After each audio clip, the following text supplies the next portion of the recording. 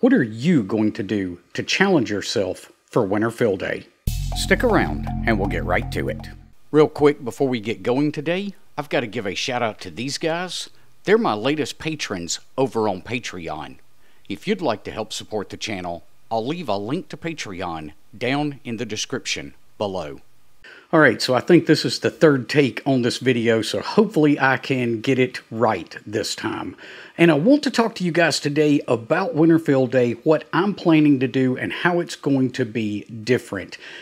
I don't really plan on focusing on traditional type contacts. Now, that's not to say I'm not going to be on the air and I'm not going to be making contacts. I certainly will. That's just not going to be my primary focus this year.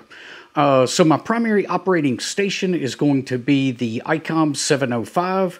I'll be utilizing the Evolve laptop, running Linux Mint 21, and the primary mode that I would be working will be JS8 Call. I absolutely love to work JS8 Call, and it's always more fun on Winter Fill Day, where Summer Fill Day I tend to work FT8 because that's where the majority of the traffic is for Summer Fill Day.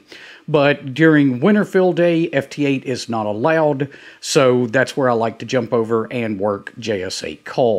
Now, in addition to the primary station, I will also be running an APRS digipeater in pretty much the same configuration that I did during Summer Fill Day. So I'll be utilizing an HT that's connected to an antenna up about probably 30-ish feet or so. The HT will have the MobiLink TNC3 connected to it, and that system will be connected back to a Raspberry Pi that will be driving the APRS digipeater. Now, it won't be an iGate, but it will be a digipeater. We've got a very nice wide area digipeater in the area that's also an iGate, so if I can get that antenna up to 25 or 30 feet, I know from previous experience that it will get into the wide area digi without any trouble whatsoever. So having that APRS digi will allow me to participate in the APRS message challenge. So I definitely want to do that as well. Now, if you guys don't know about the APRS message challenge, I just put out a video last week on that. Go back and check that out. There's also the WinLink position report challenge. So two different challenges for Winter Fill Day. And again, I'll be participating in both of those. But my primary goal for this year is to gather as much information over RF and disseminate that information locally to our local Fill Day site. So I do want to gather all that I can over RF. Now, I'm not going to use any internet whatsoever during Winter Fill Day, so all of this has to be done over RF. But I want to gather things like weather reports, solar reports for solar weather, propagation reports, any data that I can gather over RF, I want to gather that and put it on the Pi display. I did a video probably about a month ago on the Pi display. If you missed that, you can go back and check that out.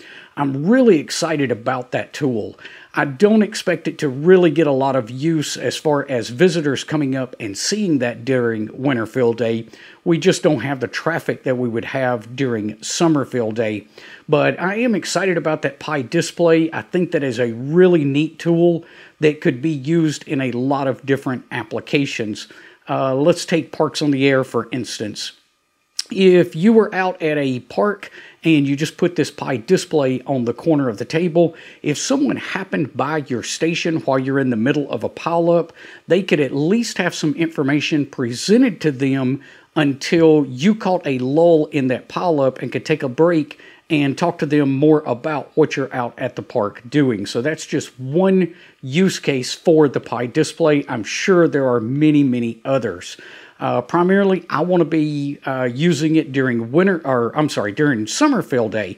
So I want to use Winter Fill Day to kind of iron out any of the bugs that I find in that system and have it ready to go when Summer Fill Day rolls around. There's a lot of information that I do plan to pack into that and have that on display right outside the RV during Winter Fill Day and then again during Summer Fill Day. So I'm super excited about that, and I always like to have a challenge for myself when it comes to field day.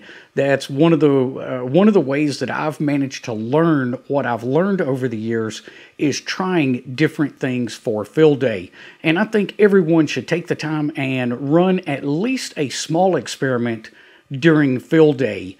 Because you're definitely going to learn something. I've had a lot of successes over the years. I've had several failures over the years. So I've learned a bit about what does work and what doesn't work.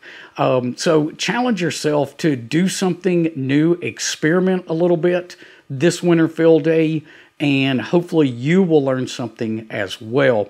All those experiments that I've run in the past, whether it's been with batteries or with solar, or something else with the Raspberry Pi, those have all brought me forward in the hobby, and I love to continue to learn. So I'm always using field day as an experiment. I definitely want to make some contacts, so I hope that I can work you guys on the air. Definitely send me a WinLink message during winter field day, or send me an APRS message. You'll have to go back and watch the video to figure out how to do that, and to know what SSID I'll be using during winter field day. We can't schedule that stuff beforehand, or technically it violates the rules of winter field day. So you have to gather that data during the winter field day hours. So that's my plan for winter field day. The 2 stations that I'll be running plus the Pi display.